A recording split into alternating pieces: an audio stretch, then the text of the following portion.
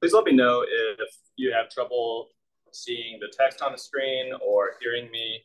Just feel free to interject and also ask questions, please. All right. So I'm trying to make that full screen, but it's not happening, so it's good enough. All right. So it is my pleasure to chat with you this morning, and also just to even be here.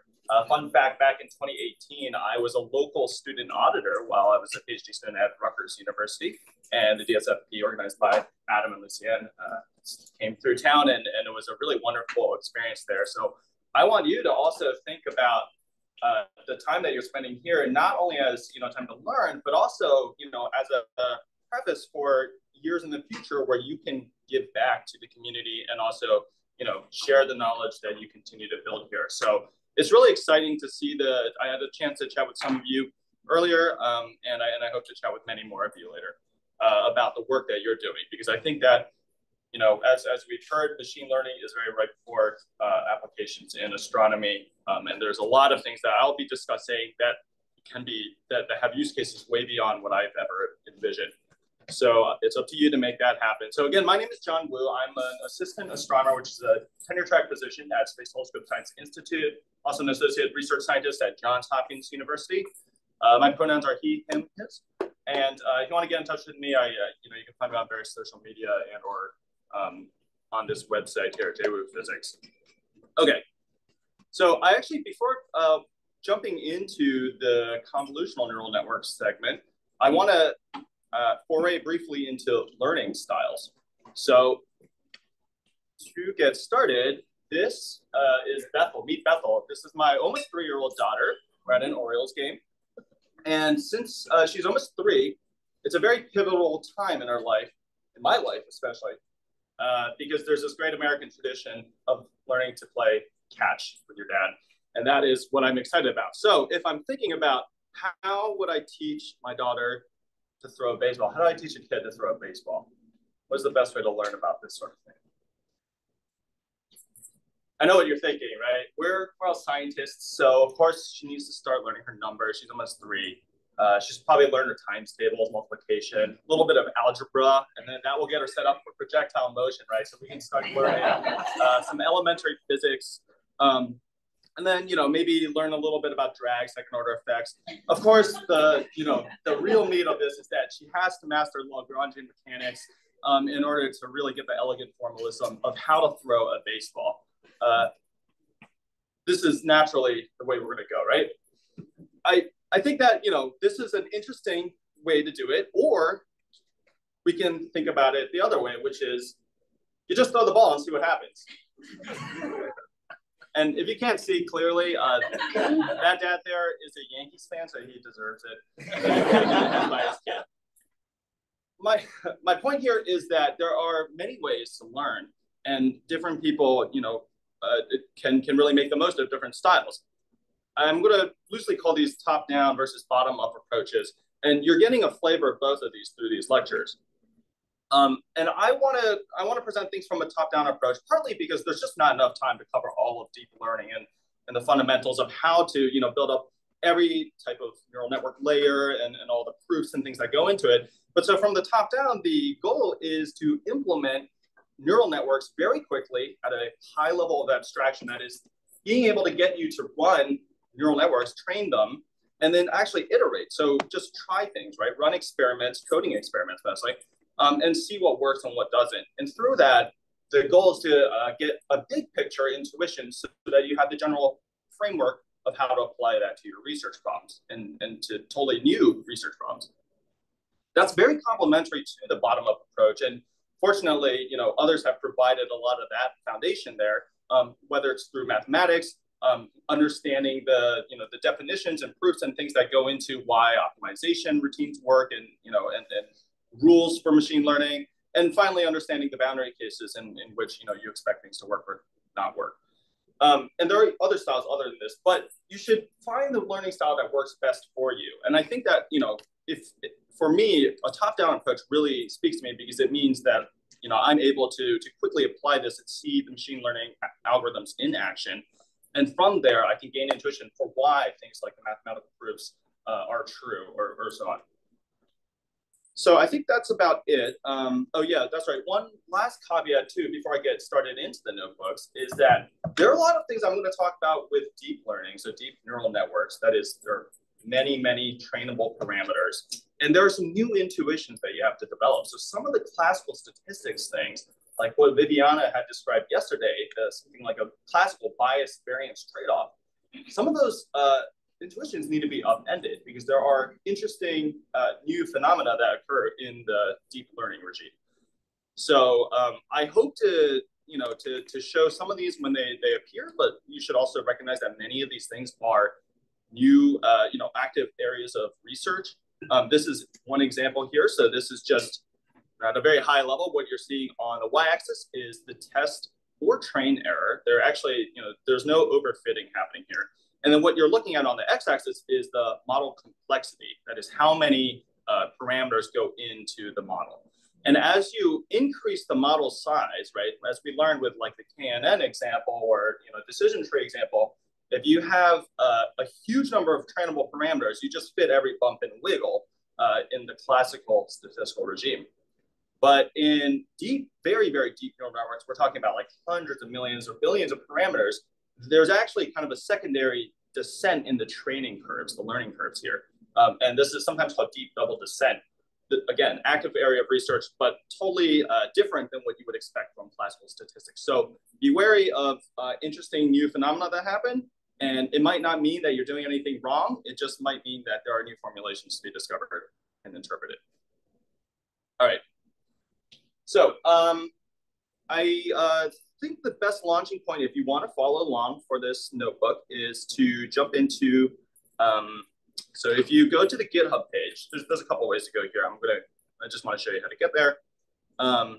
So if you go into the GitHub page for LSST-DSFP session 19, and then you click on day 3, hopefully you'll see that there's a README file, which I think is blank, and then there's this convolutional neural networks .ipy notebook. And if you click on that, there's a chance it won't render.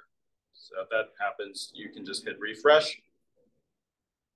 And then the easiest way to get here is actually this kind of badge right here. This is the notebook I'll be going along.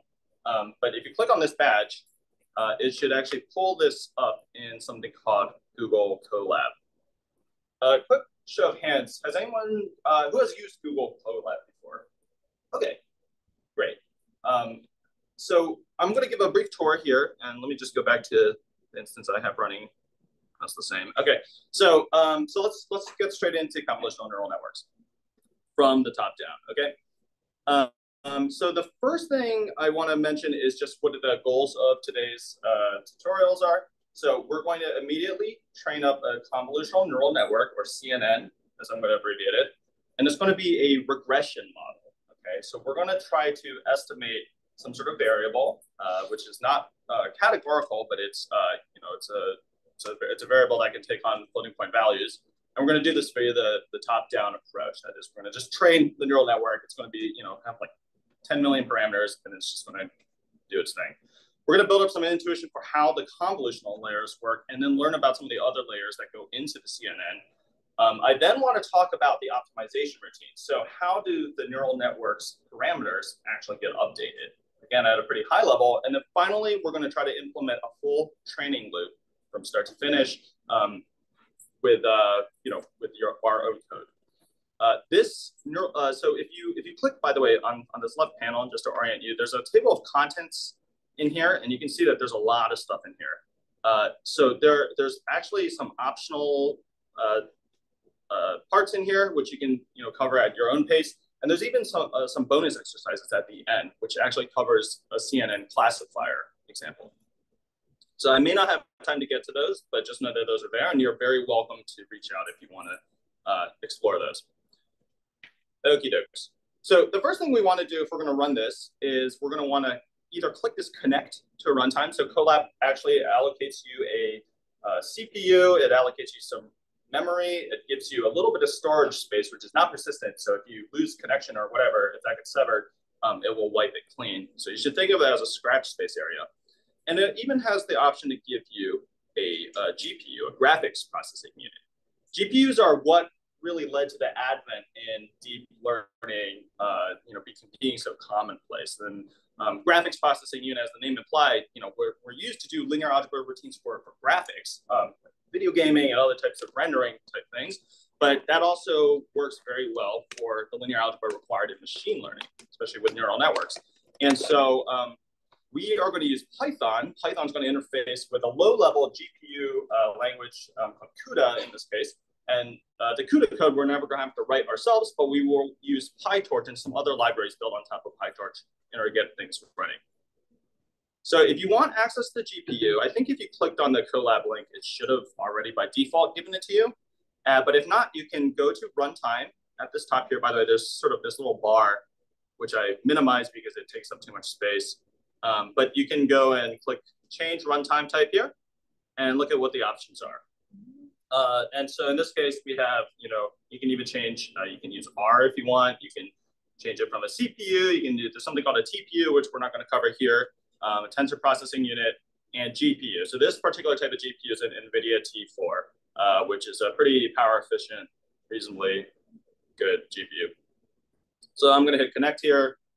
One thing to keep in mind is that if you're not using your GPU, Google's going to get mad, and then they might just shut your thing down. So if you basically leave it idle for a long time, they'll probably shut down your notebook. So just know that, and you'll have to restart from the top. The other thing is that I think there's only 12 or so hours they allocate per week for free. Typically, GPU prices are of the order of about $1 per hour. So they're not going to hand out hundreds of hours for free. They used to, but they don't anymore. So just keep that in mind as well. But anyway, it should be enough to get us through this notebook. So you can see the instructions here. I said we're going to use the GPU runtime, and then we're going to install some packages, which I've showed down here. We're going to get some packages. We're going to use something called FastAI, which is going to allow us to do the quick high-level framework, jump straight into the code. I'm going to download some image files. So I'm going to provide just a sample of data from the Sloan Digital Sky Survey. We've got the imaging survey, which are just these cutouts of galaxies in the G, R, and I optical bands in JPEG format. And then we're also going to grab some value-added catalogs. So these are going to come from the MPA-JHU catalogs, which are based off of spectroscopy in the Sloan Digital Sky Survey. So these have a few galaxy properties. I've really culled it down to just 3 essential galaxy properties. I've also hidden the code here because it's kind of ugly, but you can always you can click on the import statement, the install and import statement here. So if you click this, it will actually run in the background, and it's not going to show it for you. But you can also take a look at the code if you want. And in fact, there's a little green arrow that tells you how far along it is. So we're just installing a package called FastAI, which contains PyTorch, again, in order to use the GPU and provide some high-level abstractions for the neural network codes. And then we're going to install some stuff. And then I'm going to hide that again. Similarly, I'm going to go and run this, which allows me to just download some things really from a Dropbox files that I've got here. And we're going to basically download those and then I think untar some of the images so that you can actually look at them. Otherwise, they're just packaged together. But again, you can take a look at that and hopefully this shouldn't take too long. And when all is done, one fun fact that you can do in Jupyter Notebooks and on Google Colab as well is that you can actually run commands from the terminal. So there's bash or one of these shells running behind the scenes here. And so anytime you start off with exclamation mark or bang, you can actually kind of run various commands. And in fact, if you look in here, you can see actually I'm using things like pip, which is also run from the command line in order in some of these earlier codes. So you can run this cell here. By the way, so you can either click this play button thing, or you can run Shift Enter or Command Enter. I think all of those will allow you to execute the cell. And you can see exactly what we've done. So we've grabbed the catalog of galaxies.csv. We've downloaded a tar.gz file, and then we've sort of decompressed that into this is actually a directory. And in there's something like 10,000 galaxy images. Okay, and so this is what the directory structure looks like. There's galaxy.csv, and then in images, we've got a whole bunch of images. Great. Another thing you can run is there's a command that's kind of handy called NVIDIA SMI. Again, this is just sort of showing you what's happening here, like in the background, what's happening on the GPU. This is an NVIDIA GPU. So again, you probably don't really need this except for debugging purposes, but you can see that, how much RAM is being used on the GPU, how much memory, what type of CUDA version it is, NVIDIA drivers, and a bunch of other details. Something helpful to monitor but it's a little hard to do on Google Colab. Yes. So you mentioned like if you use GPU, then it will make faster, right? Indeed. That is the main goal of the GPU. The goal of yes, sorry, I should have made this more clear, yes. So the GPU allows you to really accelerate deep neural networks running. So today, because we're going to train a convolutional neural network, which has, of order 10 million parameters, the GPU really, really helps run those operations. So basically, the GPU should think of it as an extremely parallel, set of very low power cores. And so they can, run simple commands like simple matrix multiplications, but highly in parallel. And so, a GPU is going to have something like thousands of cores. A typical CPU allows you to maybe just run like a few, a dozen threads or so. And so that's really the power there. Tomorrow's lecture, I'm going to talk a bit about graph neural networks, which don't need to be as deep. So they don't need to have as many parameters, and therefore the GPU actually, I'm going to say it's not necessary for tomorrow's lecture. So we're not going to do that. Thanks for the question. Any other clarifying points before we get started? All right. Well, let's get right into the science question here. So the motivation here, at least that I'm going to present, is can we predict a galaxy's gas phase metallicity using 3-color images? We have all the tools, all the data needed to answer this question. And in fact, a fun connection is that this result was actually, or this science question was probed by Viviana Acquaviva back in 2016 using, catalog-based data, like you have a tabular data set, like something in a table. The question was, can you estimate the gas phase metallicity using photometric properties like the magnitudes, the colors of galaxies, that is just differences in magnitudes, stellar mass, photometric redshifts, those kinds of things, and found that indeed, yes, you can, to a floor of about, you could get it to within an error of 0.08. And right here, I'm using something called the root mean squared error, which, under certain approximations, you could think of as a standard deviation in error, basically the scatter there. And 0.08 dex is pretty low for, just photometric properties. But this actually requires a whole bunch of extra information. And the question that we will be asking today is, if you go just straight from the images and supply no other information, can you use those images of galaxies, and predict the gas metallicity? Roland toward, by the way, metallicity. Metallicity is the abundance of heavy elements relative to the primordial hydrogen in galaxies. We know that galaxies obtain lots of gas as they form. That gas forms, condenses into stars. The stars create heavier metals out of, the lighter elements that they have, and then they expel those elements out into the interstellar medium. And so what we're trying to measure is, an estimate of the global metallicity, the total metallicity within a galaxy, based on all those processes. So the first thing we're going to do, now that we have that question in mind, is to take a look at our data. I think it's always helpful to do data, exploratory data analysis, as it's sometimes called. So we can, and I'm going to show the code here briefly. We can take a look at the value-added catalog. So here I'm using a package called Pandas, which I think was covered yesterday. We're going to use the read CSV command to grab, make a data frame here. And then we are going to just sample 5 random rows from this data frame. And so you can see here, these are some examples. There's object ID, which is just the identifier.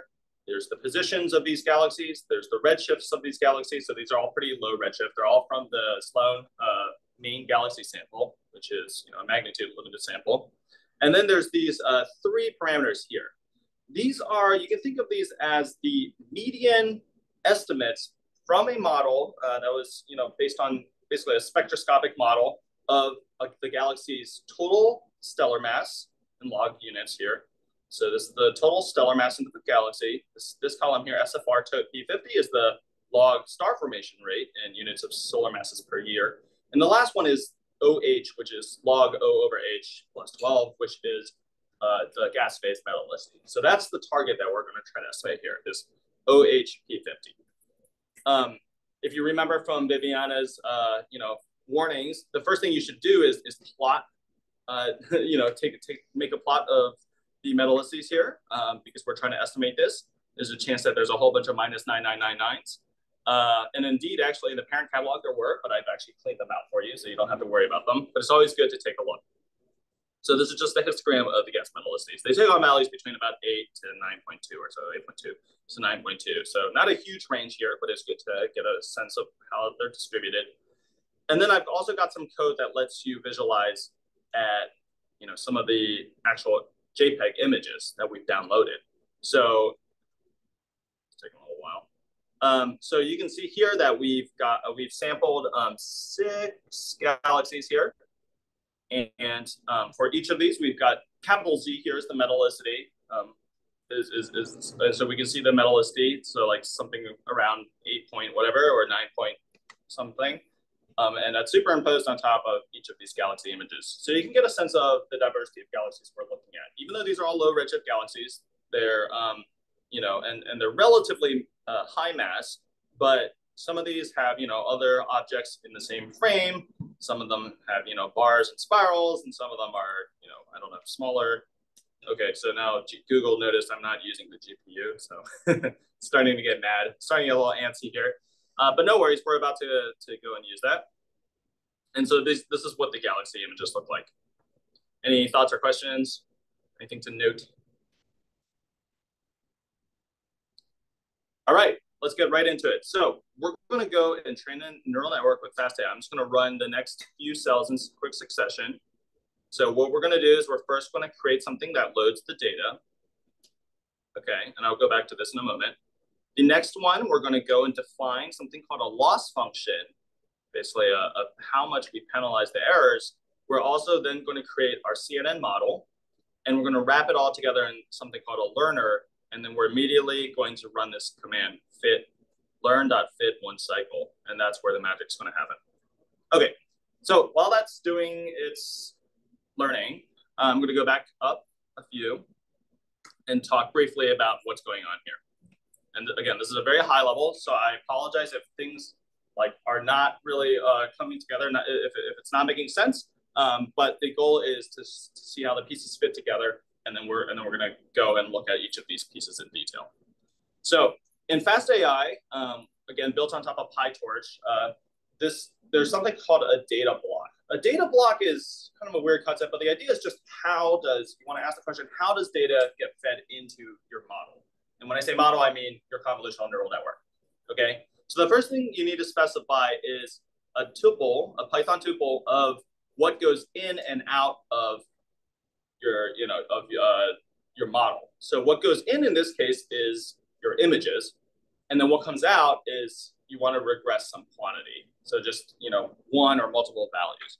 So there are these, we've downloaded these things called we've downloaded and imported the FastAI API, which allows you access to this image block or regression block, which is why I can just call them like this. We then now, again, X, so get X is another thing we can supply to the data block. And this tells you how are we going to load in the inputs? And in our case, we know that the inputs are images, right? Those images they have names, and we need to somehow tie those names back to the cataloged metallicities. So actually, just to be clear, if we go up a little bit, we will see that the object IDs here, for each row, which is a galaxy, you've got an ID, and you've also got the metallicity, which we're trying to estimate. But this ID is also the same ID that's found in the images. Like each of the file names for the images is tied to that object ID. So that's sort of the link that we got to make here. And going back down now. So the number of images in the folder are same with the number of object types? Yeah, or at least I guess that's sort of the minimum number that can be there. But if you want to look in the idea is that for the catalog, you want to make sure that at least everything that's in the catalog, which has a metallicity, you also have an image of that. Otherwise, we can make a cut on our catalog and just remove those other things for which we don't have good estimates of the metallicity or don't have images. So that's the input to get X. We're using, again, another function, and this basically just says that it's going to, this is the path, like the location of how to find the image that it needs to open. And so it does all that in the back end. We're not going to do the file IO. There's a lot of complexity and all that stuff, and I don't want to get stuck in the weeds there.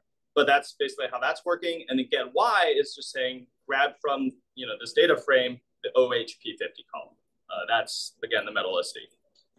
Splitter tells you just how do you randomly split the train and validation set. So this is just again another convenience function called random splitter. We can provide it a random seed, so it's making the same split between train and validation. We're not doing cross-fold validation here, just a single 80%, 20% split.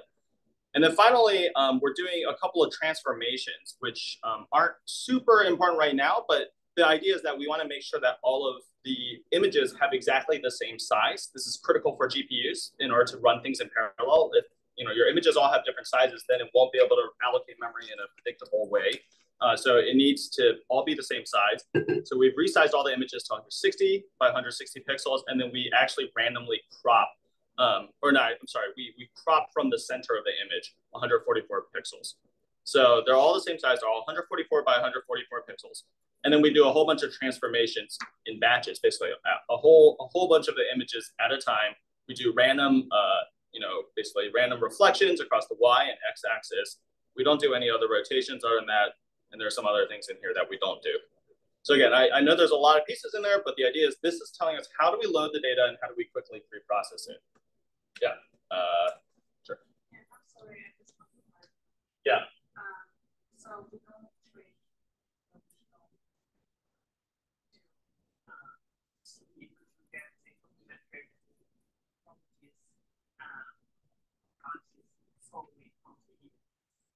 That's right. Yes. To repeat, we're going to train a convolutional neural network, and directly from the images or the photometric imaging, we're going to try to estimate the metallicity, which is typically derived from spectroscopy. So we're going to try to bypass the spectroscopy and all the model-based estimates there. Was there another question? Yeah.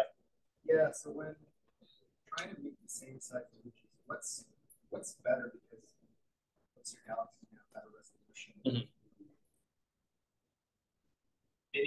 Yeah.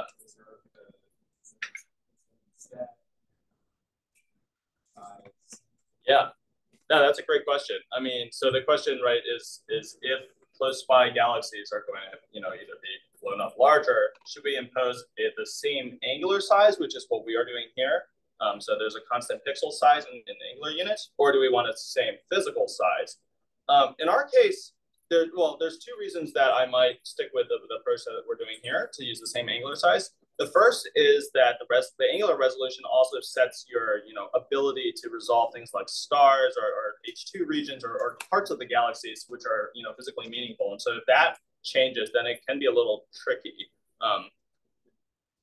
But I see your point. What was the second reason? I was going to say something else.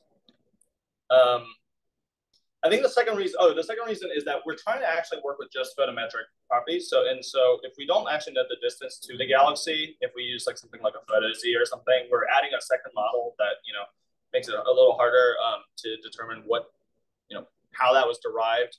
Or if we already have the spectroscopy, there's a chance we already know what the metallicity is in addition to the redshift.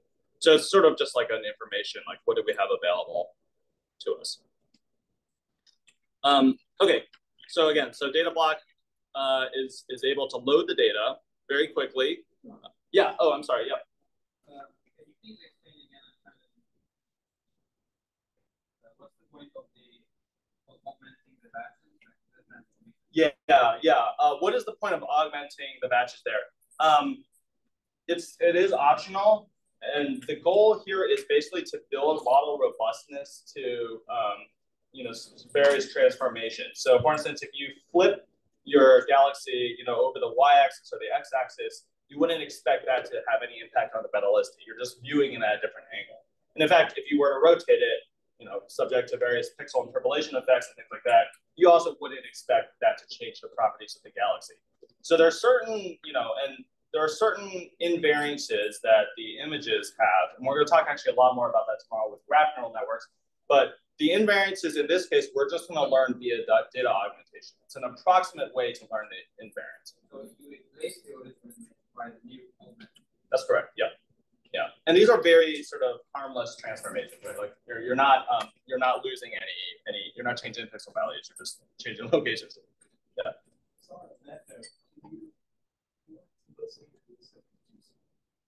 Mm-hmm. Obviously, but let's take a look. These galaxies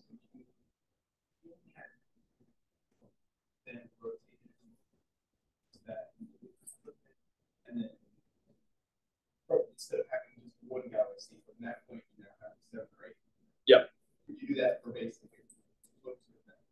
yeah. And totally expand the space that you think that could be wise in such a right? Yeah. So can you use this to expand your data set? The answer is definitely yes. Yeah. So one of the benefits of data augmentation, in addition to building robustness to those invariant transformations, is that it expands your sort of training set. It's a little bit empirically driven, right? And if you actually go and work on, terrestrial data, like, or other things that aren't like galaxies and in which you're not trying to do a scientific process, people just have come up with all sorts of interesting augmentations that are like totally ad hoc.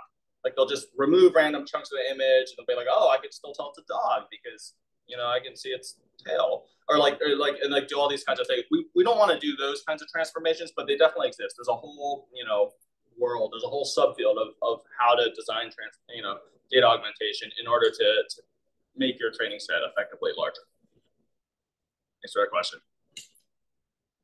All right, I'm going to continue then to our next jam-packed cell. So we define here a loss function. So again, loss function just tells us, what is the penalty whenever we get an error, whenever we, make a prediction. So in our case, predictions, I'm going to loosely call those P's, and then the Y's are the target value, the known ground truth. In this case, that's the metallicity, right?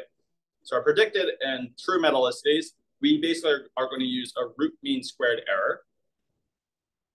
They have to be in this PyTorch format because they actually need to keep track of the partial derivatives with respect to the parameters models. And so that's why it's not just like a numpy dot square root or whatever. We'll get into that in a bit. We're going to create a convolutional neural network model called XResNet18. There's some bells and whistles in here, so don't worry too much about that, but just know that this is a deep neural network. And in fact, I can show you how many layers it has. If you just type this, you can see all the PyTorch layers, and there are lots in here. And each of these layers are going to have like thousands or tens of thousands of parameters. So this adds up, to several million. Okay, this is crowding my screen now. Let's delete that cell. And then we do something called fit1 cycle. So what is happening with fit1 cycle? Again, we'll get into it in a second, but we're going to train multiple epochs, that is full passes where all the data are sampled, while the training set is sampled. They're going to be pulled in chunks or batches. They're going to get fed into the model. The model is going to ingest that data. It's going to make a prediction. It's going to then evaluate using the loss function. It's going to say, oh, you're wrong by this much. And then it's going to make an update to all of the neural network weights simultaneously. And it's going to say, based on effectively calculus and the chain rule, this is how much every parameter should update in order to make your loss lower, right? We're going to optimize this by basically making the loss as low as possible and making the error as low as possible. And what are all the adjustments we need to make to every neural network in order to make that happen? So that's called the forward pass, which is making the predictions, and then the backward pass, which is making the adjustments to the model parameters. We're going to go through 10 epochs, and we're going to basically say, how big of an adjustment are we making? That's called the learning rate. This is a very important hyperparameter when training neural networks, and so we just set this to 0.01, and we train in 10 epochs, and you can see that we achieve a final root mean squared error. This, by the way, is a table that just handily tells you, summarizes the training as it happens. how much time did it take to pass through each epoch, what is the training loss and the validation loss at this point. And you can see that the blue curve is the training loss and the orange curve is the validation loss. So there's a lot of scatter towards the beginning of the model. It's actually doing quite poorly. And then it's actually continuing to learn. So in fact, I bet if we continued for training for a couple more epochs, it actually might continue to learn even better. But we can do basically about 0.09 dex in the root mean squared error. In some of the training runs I had run, it actually did better. But anyway, yep. What are the iterations and how you mix with the inputs? I'm sorry. So what are the iterations here? Oh, yeah. I'm sorry. Yeah, that's right. So iteration here is actually the number of batches that go in. And so what's actually happening is that you've got, we've got, I should have taken a look here, but I think we have like 10,000 or 14,000 galaxies. You can quickly look if you do type df.shape. Let me just do it right now. df.shape. Okay, how many do we have? We have 14,000 galaxies. There's 7 columns. So we can't fit all 14,000 images in memory at once. That will definitely overload the GPU. Also, by the way, if you ever get an out-of-memory error on your GPU, like in the notebook, you basically have to restart because it just screws up everything. So be wary of that too. So 14,000 is far too many that you can put on the GPU at any given time. And so instead, what we did is, if you look in, oh, I'm sorry, I skipped a line here. We created basically the data loaders, which tells us how, the actual things that load the data. So we created a data block before, which tells us how would you load the data in principle. Then we basically feed that into this image data loaders object, which also then says, okay, now using this data frame, which contains the catalog and the path variables that tell you how to get to the images, and load in chunks of 128 images at a time. So there are 128 images per batch, and there are 14,000 images total. So the number of iterations is 14,000 divided by 128. So that's how many iterations there are. So sorry for skipping that part. And then finally, we stick this. So device equals CUDA just basically means stick it on the GPU. Yep. Yeah, the one down here.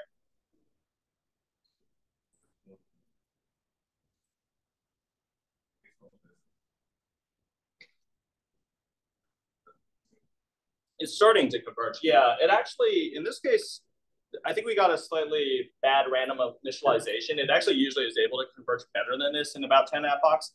But you can effectively look at, I think maybe Viviana had drawn some of these things. Basically, if you look at the training, basically, if you look at the loss as a, let's say iteration or epoch, what you'll often see is something that looks a little bit like this, right? And maybe something that looks like this. And this is the, let's say validation loss, and this is the training loss. Can you see this, by the way, or is this kind of too small? Acceptable. Okay. So what often happens is that they will both start to decline as we see here on the screen. And then after a certain cutoff, it's possible that the validation loss can start to go up and diverge from the training loss. And in fact, if you keep training beyond that, the training loss might actually keep going down. In fact, this is often the case, and so whether or not this, validation loss and training loss, stay flat or start to go up or start to go down a little bit, really what you're worried about is the divergence between these two. This is signifying that the model's overfitting. It's perhaps starting to memorize the training data set, and in which case it no longer is robust to the validation data set. What we're seeing here, we've only trained for 10 epochs, which is actually quite a small amount of training time for deep neural networks. But in this case, we're not seeing that divergence there. These two curves are really closely following each other towards the bottom here. And so maybe if we train for another 10 epochs, maybe we would start to see the behavior, sort of like over here. But right now we're kind of in this regime here, and we've decided to cut it off.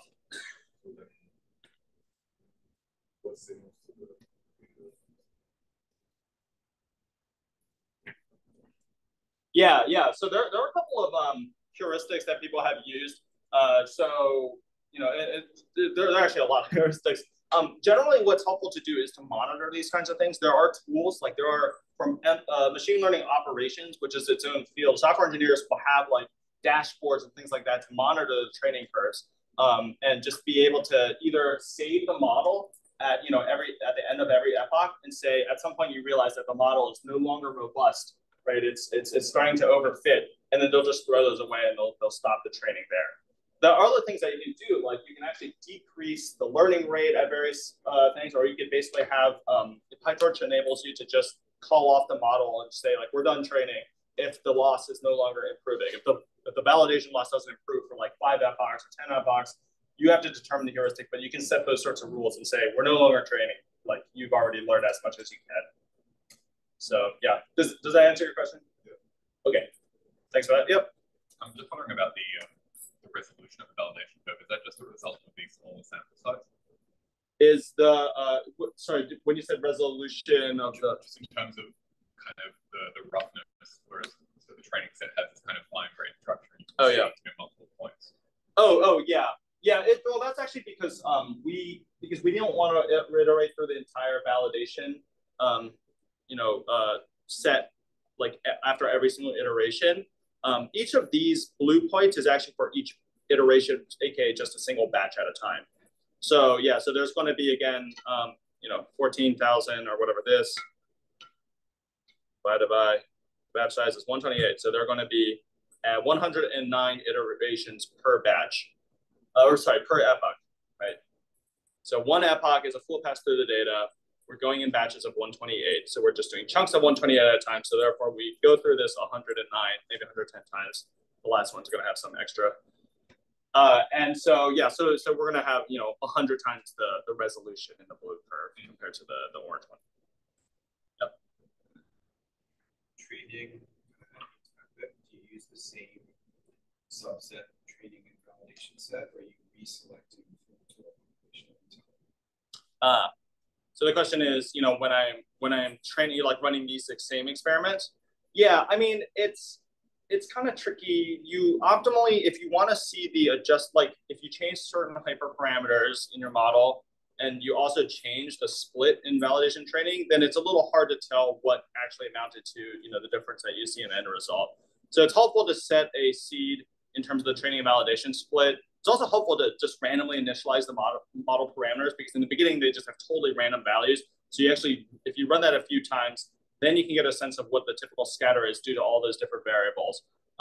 But while holding, one of those things constant, which is the training validation split. So that does help, but there are also reasons why you might not keep that constant.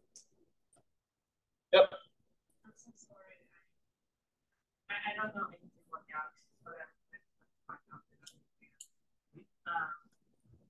how exactly she learn, like yeah. What is there like some that's like trying to learn these elements? Is there like some correlation to this element, or like what exactly is she learning? That is a great question, one that I don't think anybody knows the full answer to. But no, that's a great question, and in fact, in the paper that is cited here, that is one of the hypotheses. Like, does it learn the stellar mass and then use those to sort of estimate the metallicity? And the answer seems to be no, but it's not trivial that doesn't seem to be the case. It's basically complicated. I mean, galaxies are complicated things. A lot of things correlate with other, a lot of their properties correlate with other properties, and so it's kind of hard to detangle all of this. I'm actually going to go back to the slides, I think. Let me just make these predictions real quick and show you, you can basically look. This is just another helpful plot to visualize here. So, so I'm getting all the predictions here. So this gives you the true and the predicted metallicities, and then we can just make a scatter plot of these. And you can see, like, there's this rough correlation here. Sorry, it's like, I'm like trying to make things fit on the screen, but also the font size to be good. And so this is, this is how well we do. Yes. So you make a fit for one cycle and you train it in 10 people. Oh yeah. The nomenclature is kind of wacky. Yeah. Yes. So the cycle. Yeah. I'm sorry. I should have explained that.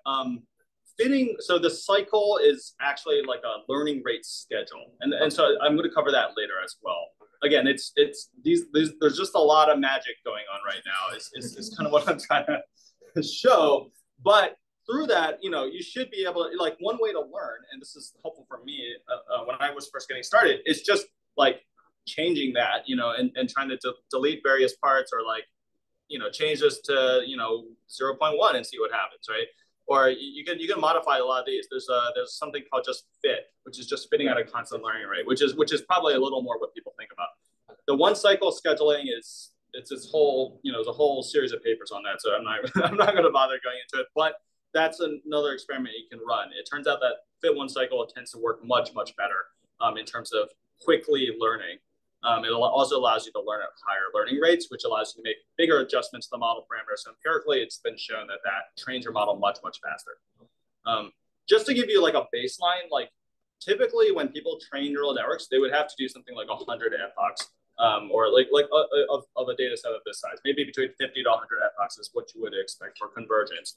But we can often get it to under like 10 or 15 epochs here. Okay.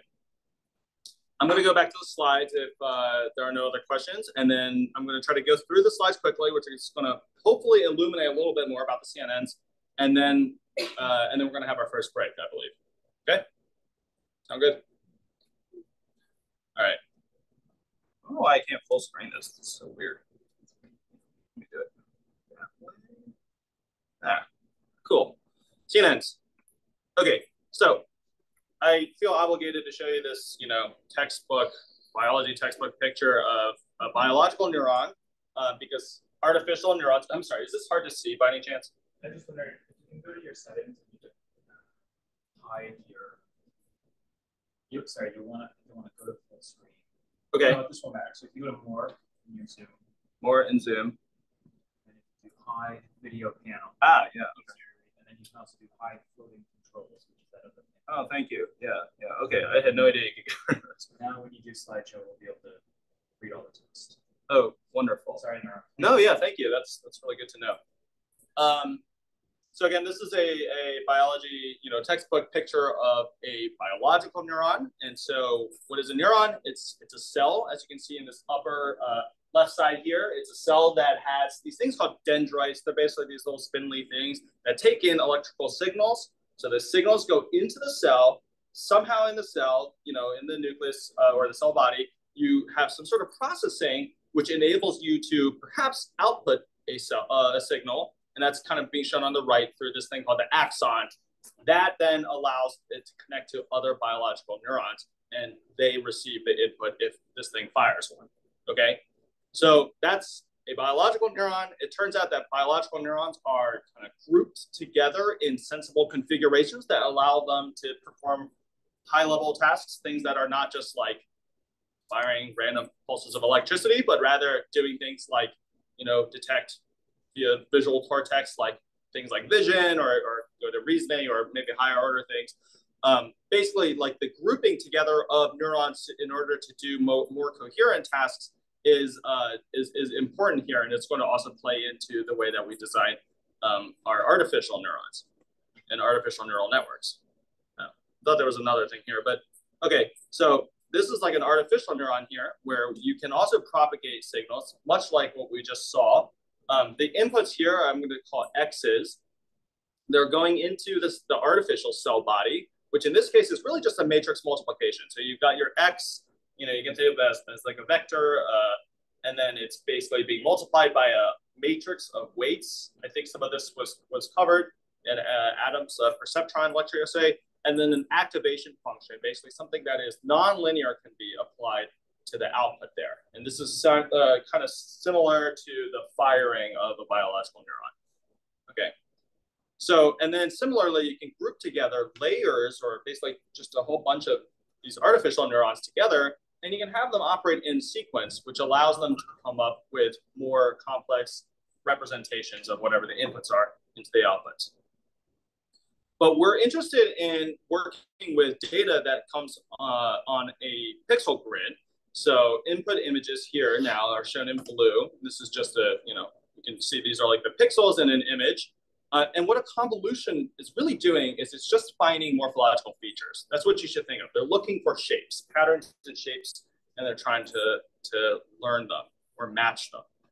So the convolution operator, in this case, I'm using this like X with a circle around it, is basically that like you have this morphological feature, which is actually also just an image. You can think of it as an image or a filter, and it's got some particular shape, you know, in these 3 by 3 pixels. It's representing a shape, and it can scan across the image. It can basically cover a part of the image and say, how similar is that morphological feature to the underlying image, right, at that location.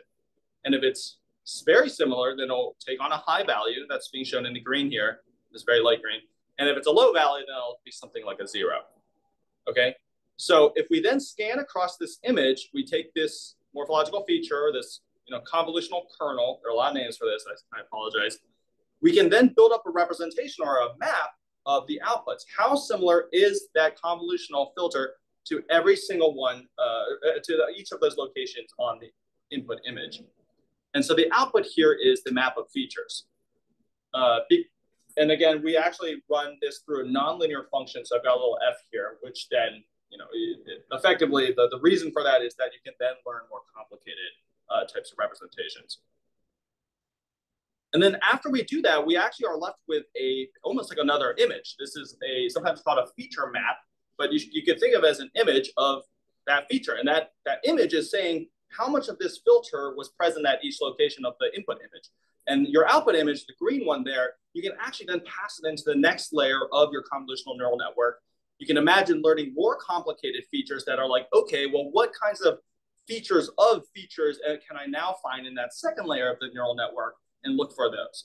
And then you can go into a third layer, which looks for features of features of features, and so on. So you can basically imagine stacking a whole bunch of these convolutional layers together to come up with very complicated representations of just pixels, local pixels, things that are near each other. And you can gradually, build up this hierarchy of image features. And finally, basically at the end, you are left with, I've represented it here like this. You can think of this as, basically a whole bunch of types of abstract features. I'm giving names to them here, point source like how asymmetric is the galaxy, how much do we see tidal tails or tight winding spirals.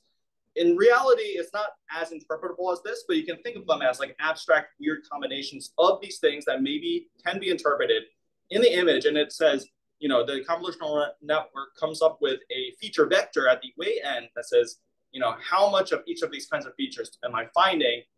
And then how do I then take a combination of those sorts of things and make a final prediction by using that final feature?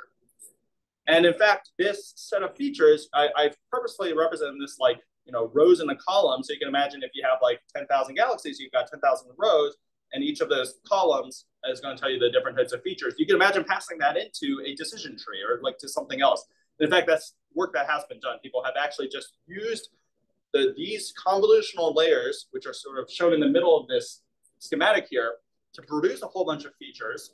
You can do this via, there are methods called like self-supervised learning, all these sorts of things that allow you to just take the images and map them onto some random features. And then you can then use other methods to see what you want to do with those features. Like you can pass them through a decision tree or KNN or something like that. And so this is really how I think of neural networks, CNNs especially. They're just sequences of morphological feature finders.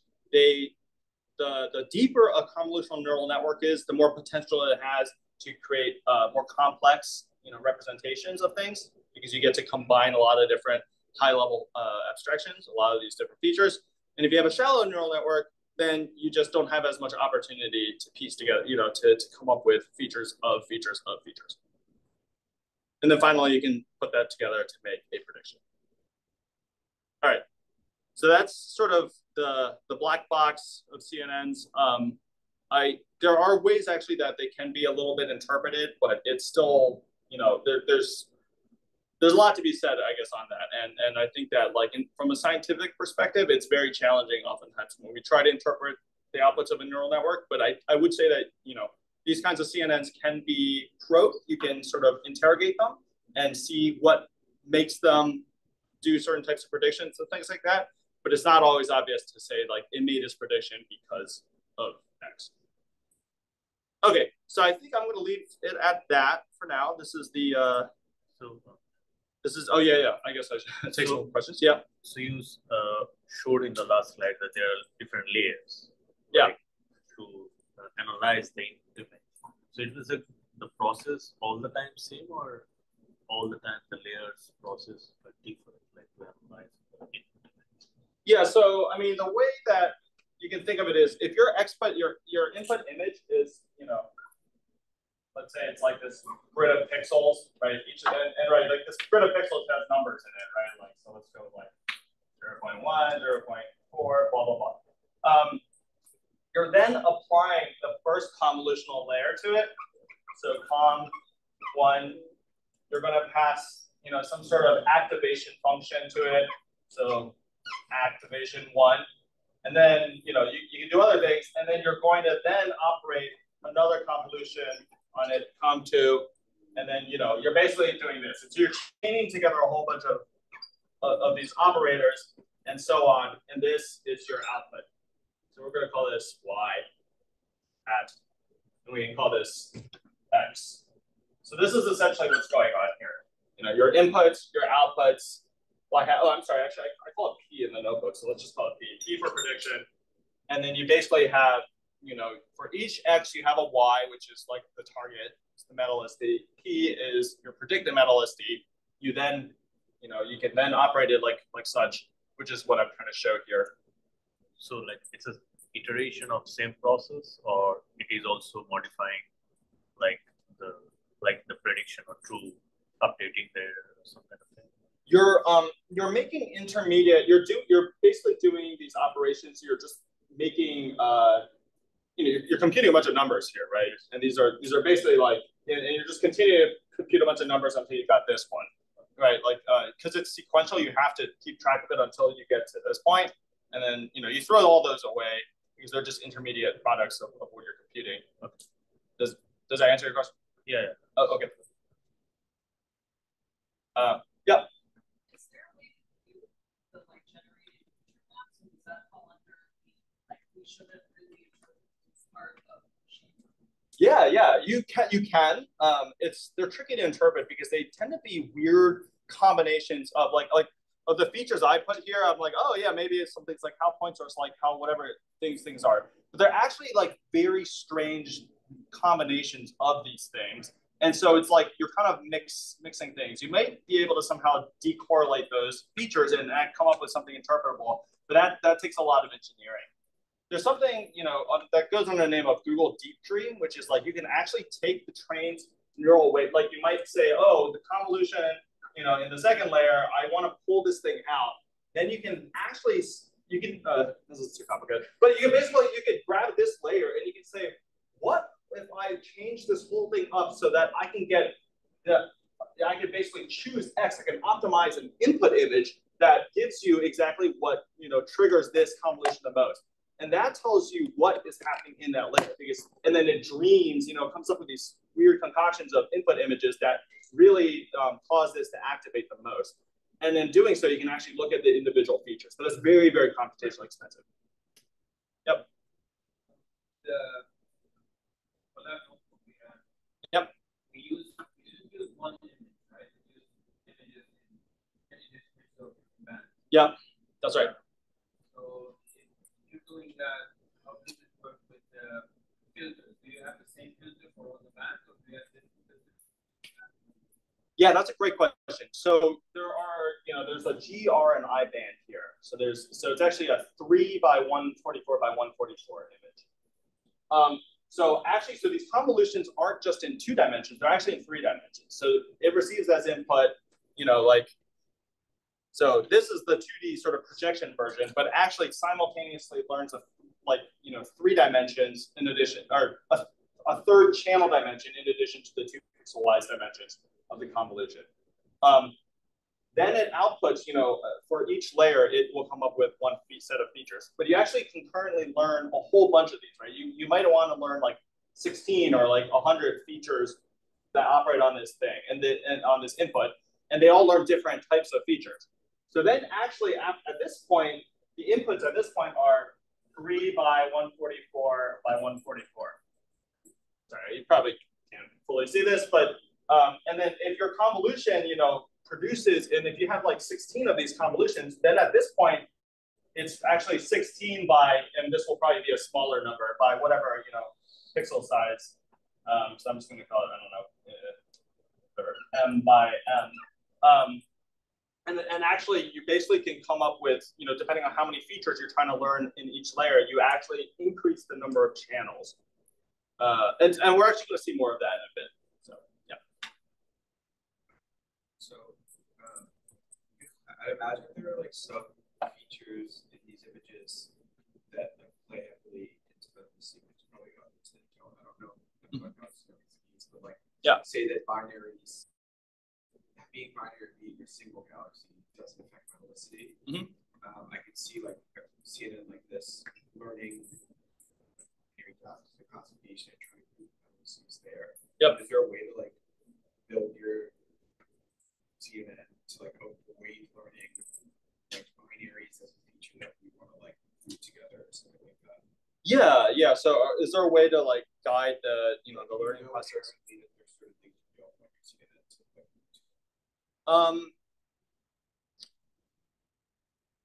Not fully. I mean, so really what we're in all deep learning, you're just learning from the data, right? So, and the machine learning algorithm is going to be the laziest, try to find the shortcuts as much as it can. And it will basically, because it's determined by this optimization function, this loss function, it's just going to do whatever it takes to, minimize the loss. So that often means that when you learn to like, let's say, predict the metallicity, that may mean that CNN is garbage for doing a lot of other tasks that are relevant for galaxies. And so that's why they can't just be sort of applied in contexts outside of which they're trained, because they really try to optimize that one objective. So anyway, but there are ways to regularize that and sort of make it a little more generalizable. Those kinds of things are possible. Yeah.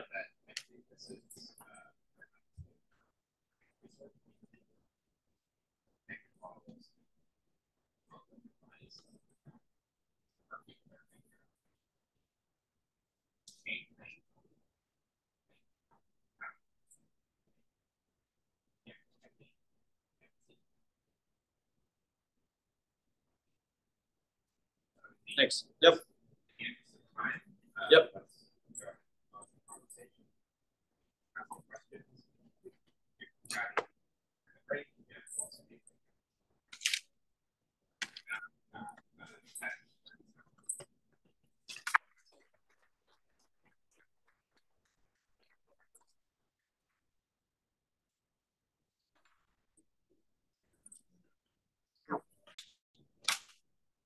Okay.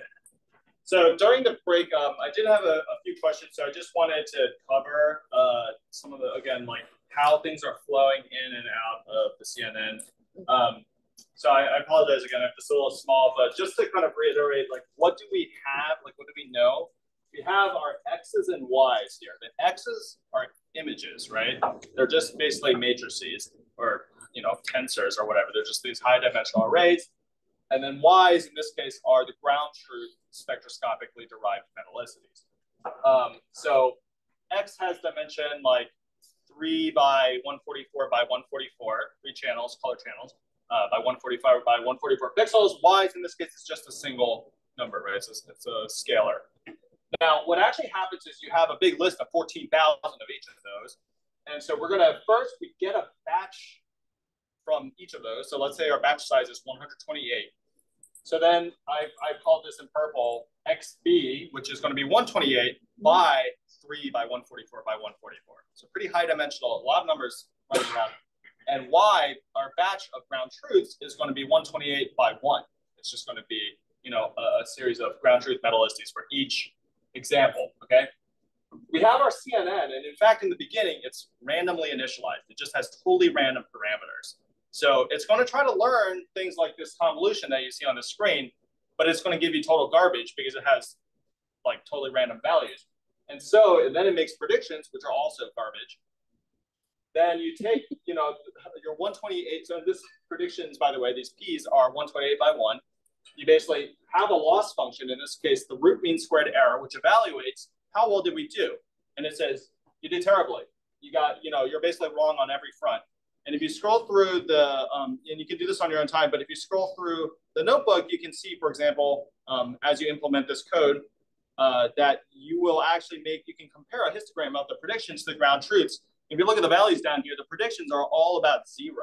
They're just random numbers multiplied by, these images, which doesn't work out too much. And so it predicts a whole bunch of zeros. The true values are supposed to be distributed around 9 or so, mental LSTs of like 8.8 or 9. And so the average error, your loss, is going to be like, you're very, very wrong, right? You're about 9 decks off. So then what happens, and this is, by the way, this all in the purple here is called the forward pass of the CNN. So all you're doing is you're putting things through the CNN, which is totally randomly initialized.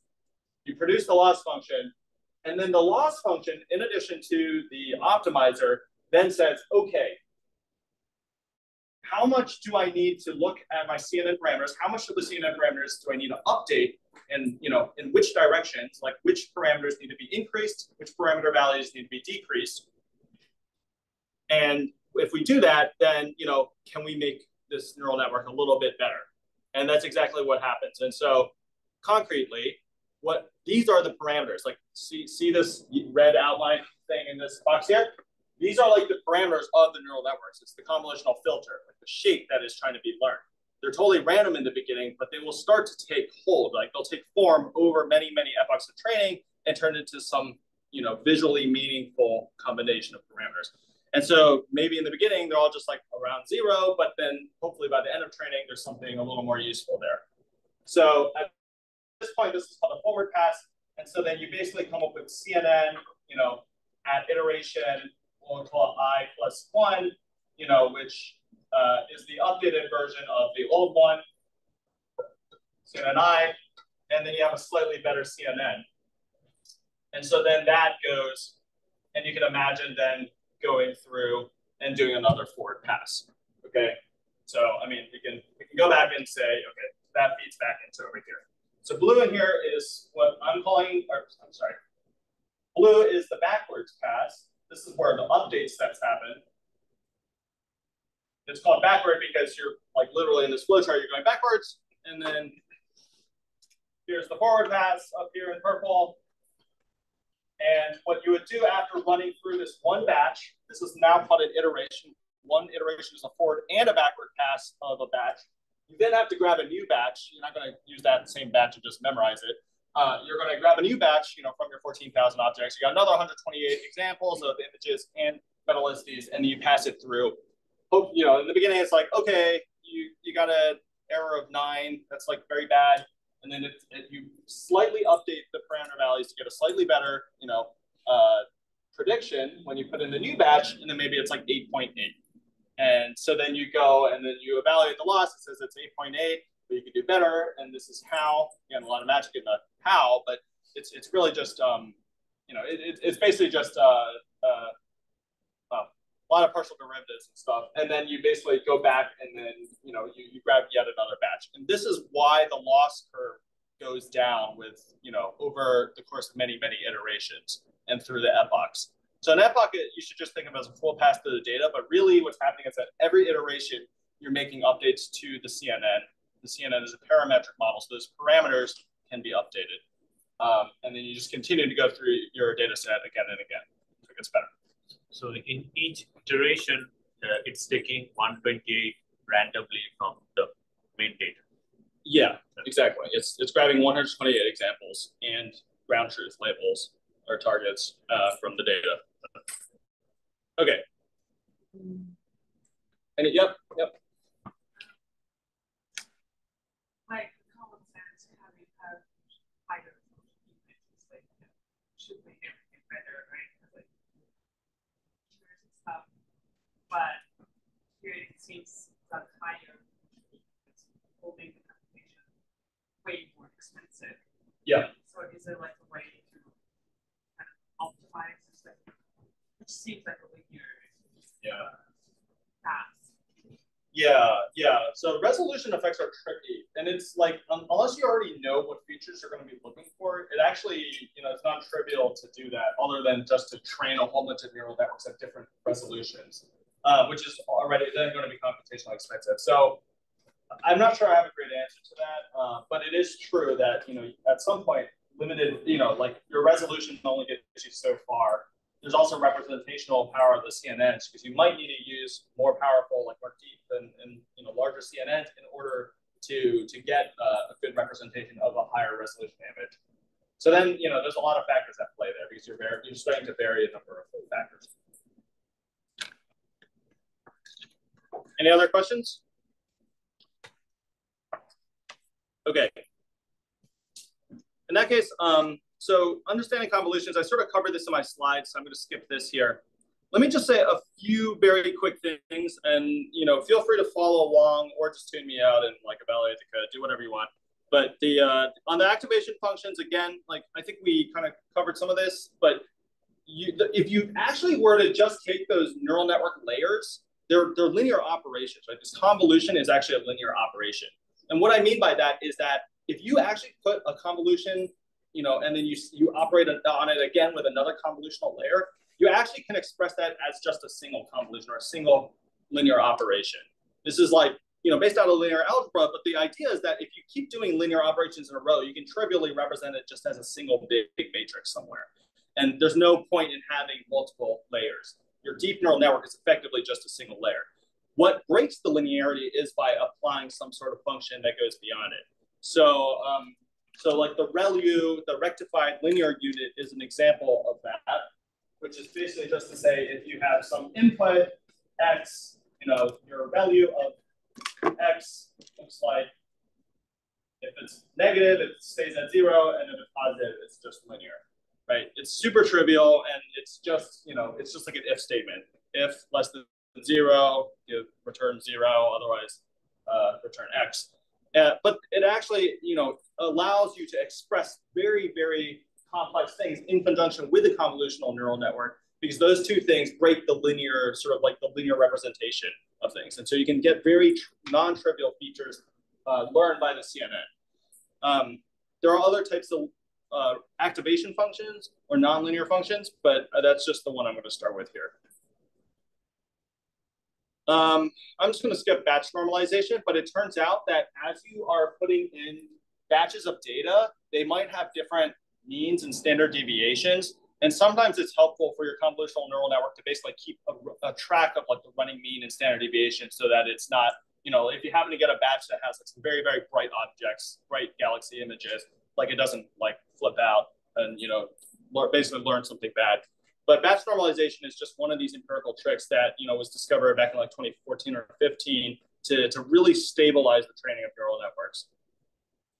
There's something called a pooling layer, and pooling layer is really just a simple concept. It's just saying, like, if I have something that's 144 by 144 pixels, like I need a lot of parameters, and I need, it's pretty heavyweight. And it might end up being that you actually can just, take a 2x2 block of those and grab the average of those, right? Like you combine your pixels together, you bin them or do whatever in a way such that, you're reducing the size of your image. This is really done partly actually by the question we just heard about, like, what's the point of having uber high resolution images? At some point, actually, as you're creating these feature maps, they don't need to be super, super high resolution. They just need to, like, especially at the end of the neural network, it might just be like, does this galaxy have a bar in it? Like, you don't need to know, does it have a bar at this very specific location and that very specific location, that very specific location? You just care globally, like, does it have a bar in this galaxy? Does this galaxy have spiral arms? Like that kind of question. And those sorts of things can be accomplished by using pooling layers, which gradually, at the end of each convolution layer, they basically get, they downsize the image a bit. And, and just to be concrete, that's often why you see CNNs represented like this. They have like this like kind of trapezoidal shape. The idea is like, the height of this is like how many, what the pixel size of the feature map is. And gradually it gets sort of smaller and smaller, but it gets wider. And that represents that more features are being learned. So the resolution of the activation maps tend to go down, right? That tends to go down. The number of features that are learned tends to go up. And so that's why it's just represented like that. At the end of a neural network, you still have some sort of a feature map or whatever. So you typically have what's called a fully connected layer, or sometimes just a linear layer. This is just your standard, really just a matrix multiplication. It just goes from, you know, a whole, you know, a low resolution image or feature map, and you basically from that want to make a single prediction. And so, you know, you basically actually have to change this from like some two-dimensional like grid into a one-dimensional thing. And so oftentimes if you've used NumPy, there's something called numpy.flatten, and there's basically the equivalent of that in PyTorch, and you'll need to do that. That's just a technical point. Okay, so I think at this point, if you still have your if you still have the notebooks running, you may or may not need the GPU at this part, but we're basically going to put together a CNN here. And then there's two exercises here. So probably the best thing to do, I want this to be a little more interactive or a little more hands-on for y'all, is that, you know, go ahead and try running this code, and you know, there's some instructions here. And then if you kind of go down more, you can look at the shapes and sizes of these things. You can see what happens as I, you know, go through the pooling layers. And then there's like the shapes of basically the outputs after every layer. I find this to be very instructive. Like number one in my deep learning toolkit is just printing out the shapes of inputs and outputs and, you know, matrices that are like parts of the CNN parameters and things like that.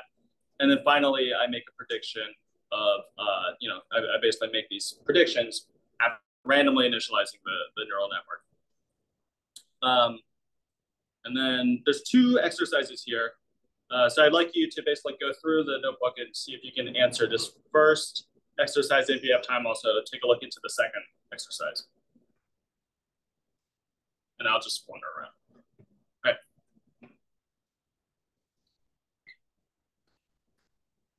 They all get some. Down this notebook.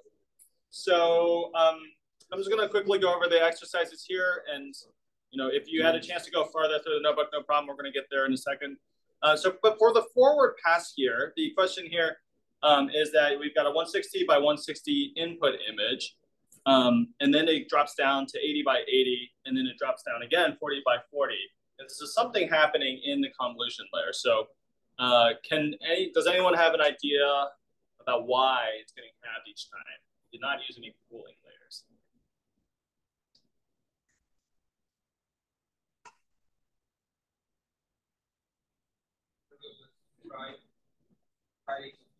Because of stride equals, yeah, because of stride. That's right, yeah, exactly, thank you. Yeah, so the stride equals 2 is actually a hyperparameter that we supplied when defining those layers in the neural network here. And you can see that here. Since I also got some questions about this, can you see the part that I've highlighted here? Is that a little too small? Okay. Yeah, so this is the first convolution operator in that like set of layers. Just to be clear, the first argument here is 3. That's the number of input channels. And so what that's saying is that I need you to look at the input, which is a 3 by 160 by 160 image. Sorry, we didn't do the cropping, although I've been saying 144, but it sort of is on whether we did those transformations or not. But it's 3 by 160 by 160. And then the second parameter is saying, what is the output? That output is 32. So it needs to learn 32 separate features to represent after, you know, the feature map after these convolution layers. The kernel size is 3. So what that really is saying that the number of trainable parameters is 32 by 3 by 3. It's learning 32 independent convolutional filters or convolutional kernels, each of which are 3 by 3 in size. And then the stride 2 is kind of the key part here, which is that it's skipping, you know, 1 pixel over every time it, you know, moves forward. So in other words, you know, it's not fully doing what we see here, but it's going directly from this and then skipping over to, you know, and so you actually would be missing this little patch here. And so that's why it's getting halved in size. There's another parameter in there called padding equals 1. That basically means that you just assume there are some zeros on the border of the outside. If you didn't do that, it would actually go from you know, 160 by 160 down to, I don't know, 79 by 79, right? Because you wouldn't be able to hit the edges. But anyway, that's not important. Batch norm, I'm not going to talk about, and then the ReLU. So just to sort of reiterate, in the second set of convolutions here, we now know that the inputs of the previous layer's feature maps are of size 32 by 80 by 80, right? Because it was halved. And we want to return something that's size, which has 64 output features. And again, each of those kernels are 3 by 3s, and then we're going to skip one because stride equals 2. So like 32 and 64. So that you are choosing that? Yeah, I chose. Yeah, sorry. Yeah, so that's another good question. 32 and 64, where they come from? I just made those up. It's like they're decent numbers that I found to work well, but you have flexibility to choose whatever. They shouldn't be super high or super low, but this is a reasonable value. Is it generally advisable to use powers? Oh yeah. Is it generally advisable to use powers too? No, it's not actually. Yeah, I know it's a little suspicious. Nope. I just chose those numbers. Okay, the second question is about that final layer. And the question is, there's something called adaptive average pool, 2D. So this is an actual pooling layer. We're not using strides, but we're trying to reduce the input from a 40 by 40 map down to 4 by 4. How would you do the same thing by using, and this is a more commonly used one, just average pool 2D?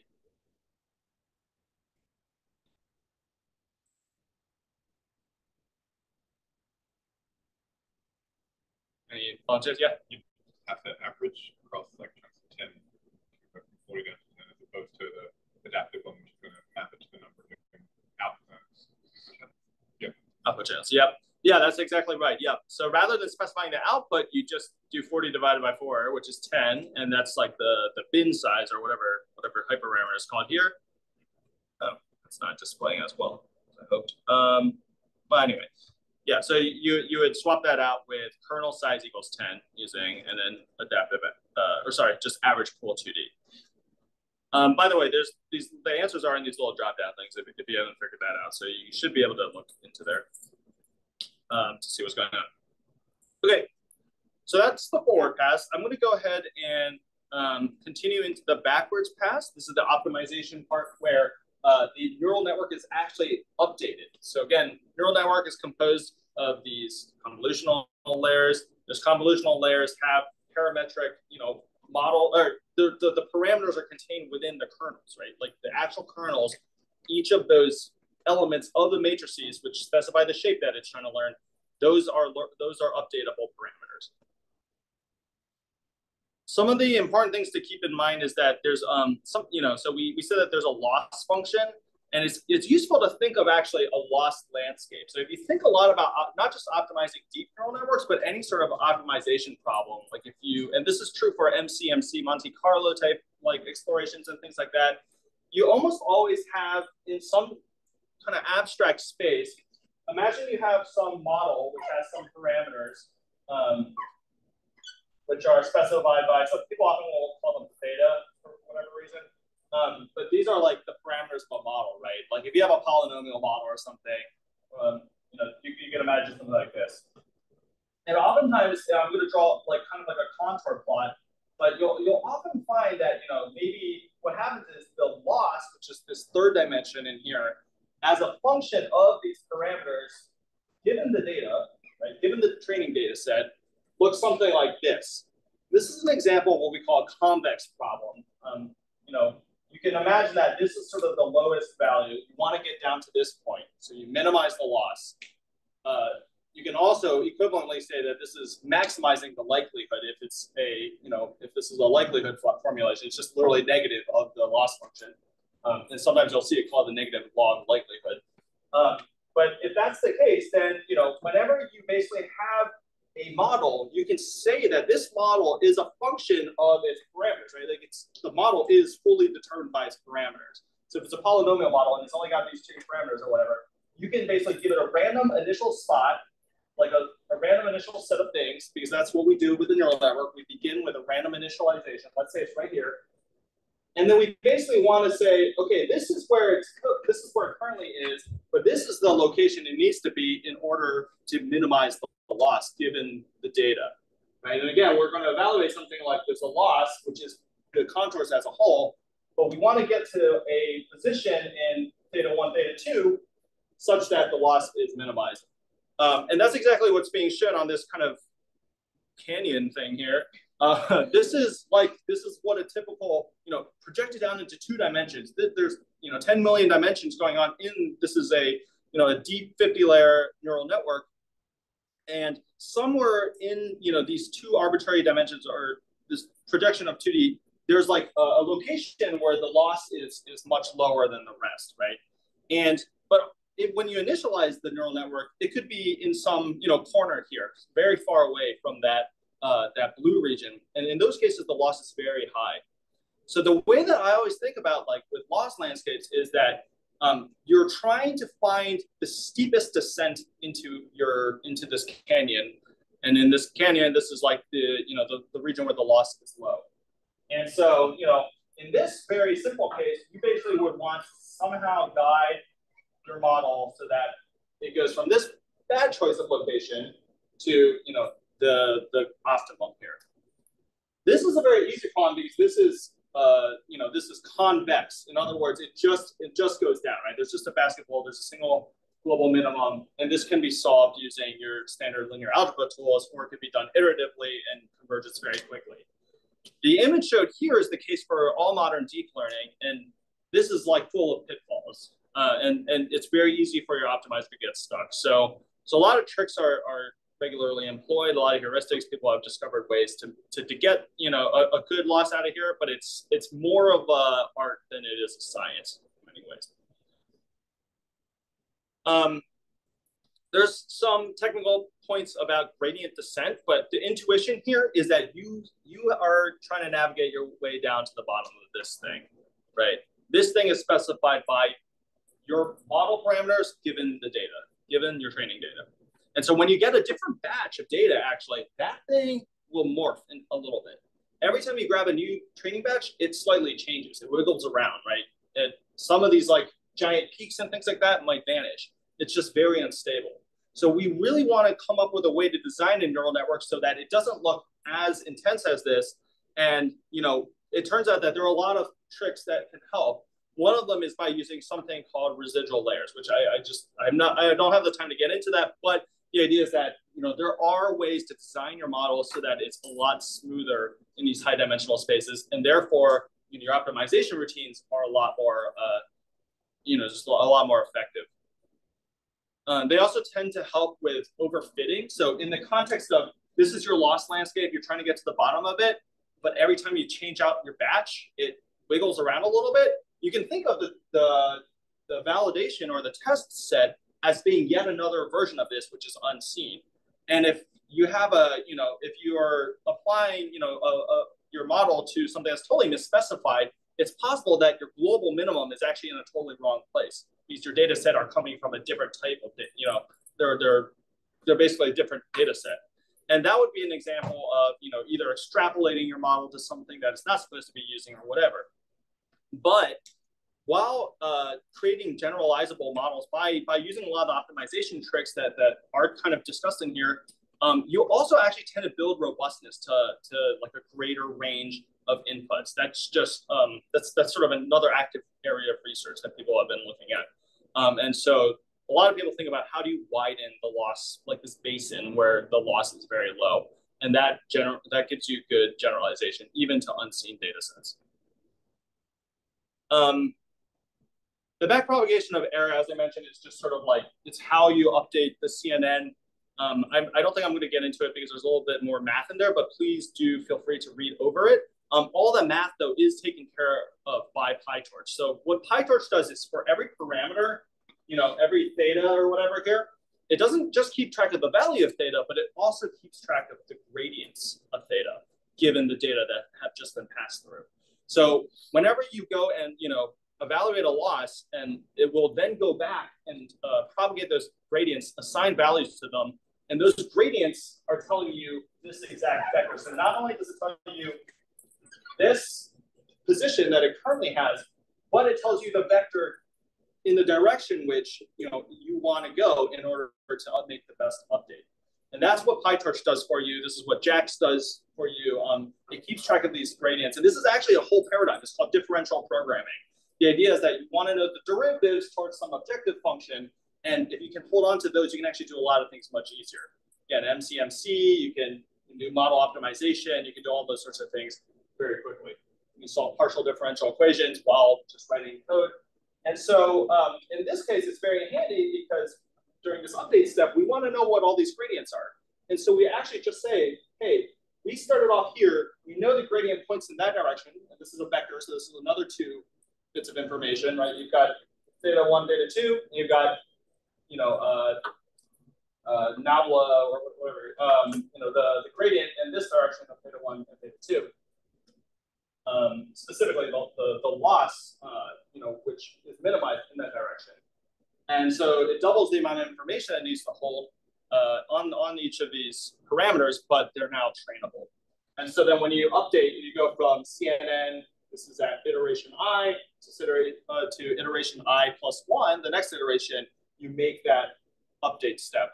And you basically take a small step in that direction. There's a hyperparameter called the learning rate, which tells you how big of a step you take. If you take a giant step here, right, like if you scale this vector up and you go, oh, I'm going to go that way, like way too far, that's not so good. And so you actually need to choose your hyperparameter, the learning rate, accordingly. And I think there's a little bit of that later on in this step one. Okay, I think I'm talking a little too much again. So I would like you now to go through the this part of the notebook, simple CNN model in action, both forward and backward pass. It actually, I think it's actually quite expensive to train, and that's partly because it's computationally expensive to load all the data onto the GPU memory. So it might actually be quite slow, but if you can just run the data in the model forward pass and backward pass, read the comments, then you might be equipped to answer exercise 3.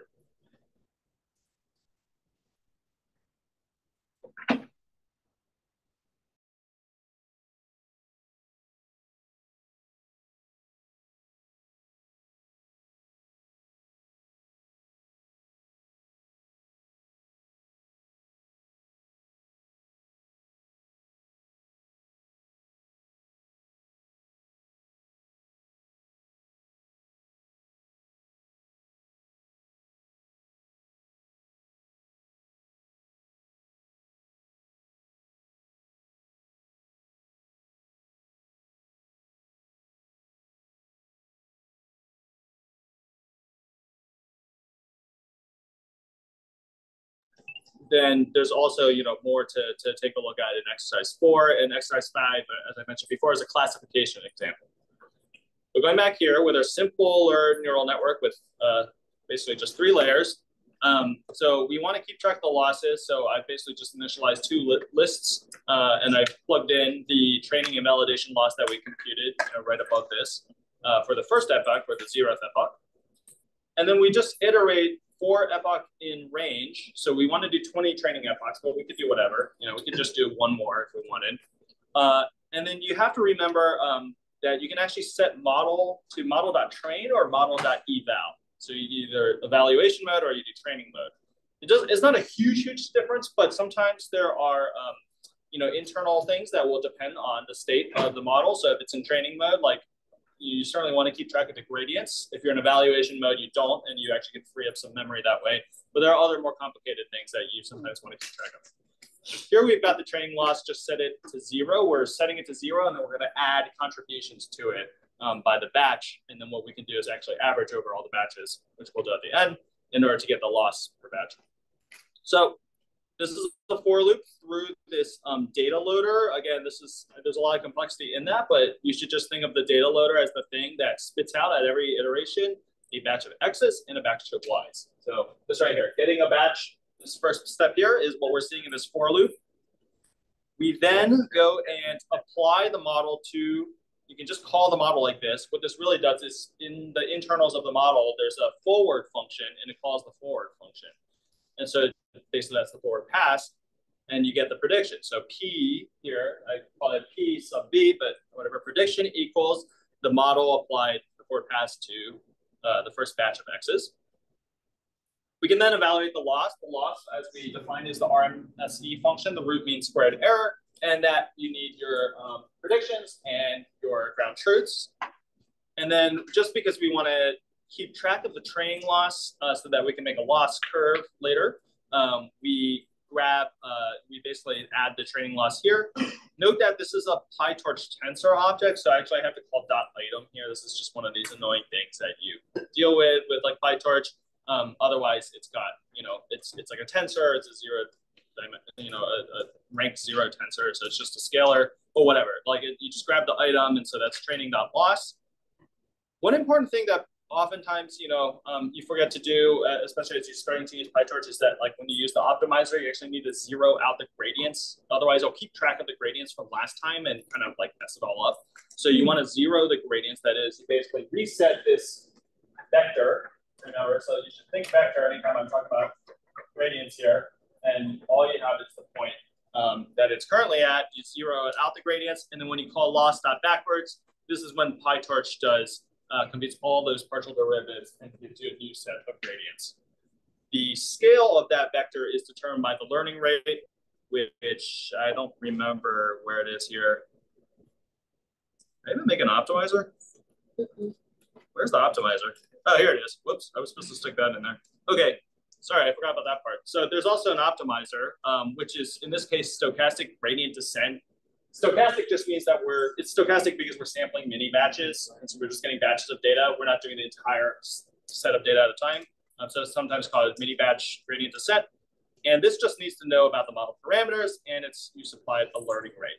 So the learning rate, LR, is, again, that hyperparameter tells you the scale of the vector, so how big of a step size to take. So good thing I zeroed it out, but what I really need to do is make sure that goes in there, and redefine the optimizer in case it's, a relic from before. Can you please explain that optimizer, like what it is doing, and if you don't put what? Yeah, so what it's doing is, if you have, all right, let me see if I can do this real quick. So if you have like some theta, like let's just call theta sub j, at iteration I plus 1, you want to update that with theta, j times that I plus derivative of this with respect to the derivative of the loss with respect to theta. Is that right? Sorry. I think it was right. Yeah, with respect to theta j. So you need to check I'm just making sure I have the symbols right here. But it's basically just doing this update step, and then plus times some prefactor, which is the learning rate. So sometimes that's called eta, which is just the learning rate, and that's just the scale of that vector, how big you go. Let me see if I have this. In the beginning of the iteration, it's optimizing the feature. It's updating all the parameters in the CNN. Oh, so every one of those is updated. Yeah, sorry. So it's a negative sign, whatever, right? Just get by negatives and positives, but whatever. So you subtract it apparently, but the idea is that if you start off here and you take a step size to based on where the step is in the direction determined by this vector, then you're going to take something with scale determined by the learning rate and with direction determined by this gradient, the loss landscape.